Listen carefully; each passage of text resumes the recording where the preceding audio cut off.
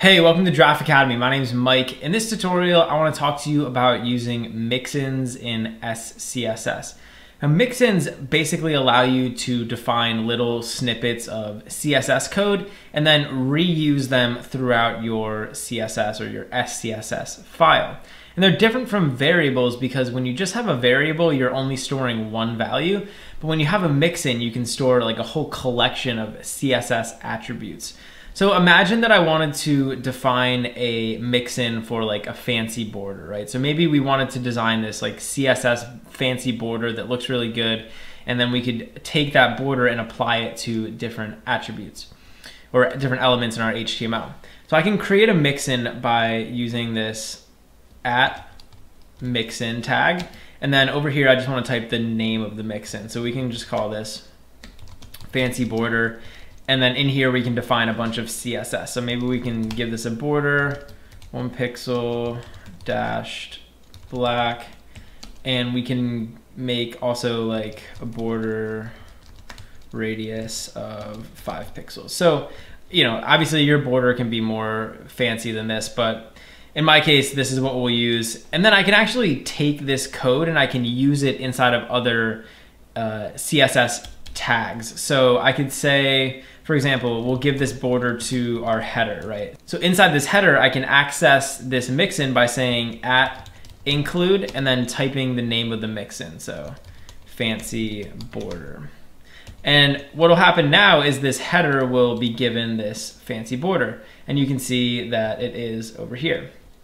So also inside of this header, I could define whatever I wanted. So I could give this like a background color of yellow. You know, I could give this whatever other CSS code that I wanted, or I could even include other mixins and it'll all get rendered in this same element. So I could use this fancy border on, you know, any number of elements. So I could use it on my header, I could use it on my footer, I could use it on an article or a paragraph or whatever. It doesn't really matter.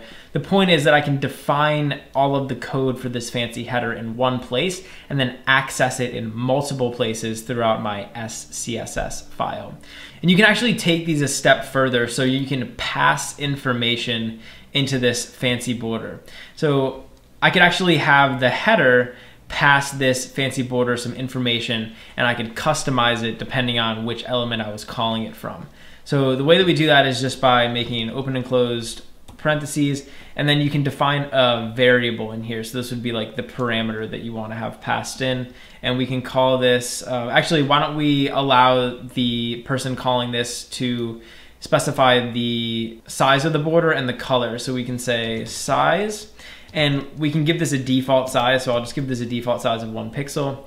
And we can also define a color. So we'll make the default color black. So now what I can do is come down here, and inside of this fancy border, I can pass this information. So I could pass this a size, maybe we'll do like 10 pixels, and we can make the border blue.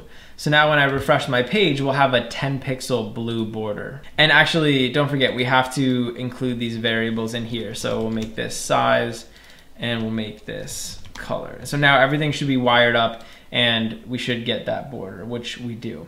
So what's cool about this is I can include this fancy border in any number of CSS elements, and I can control the way that it looks and the way that it's colored just by inserting certain parameters. And if I wanted to just use the default, I could just get rid of all the parameters and it'll use these default values up here.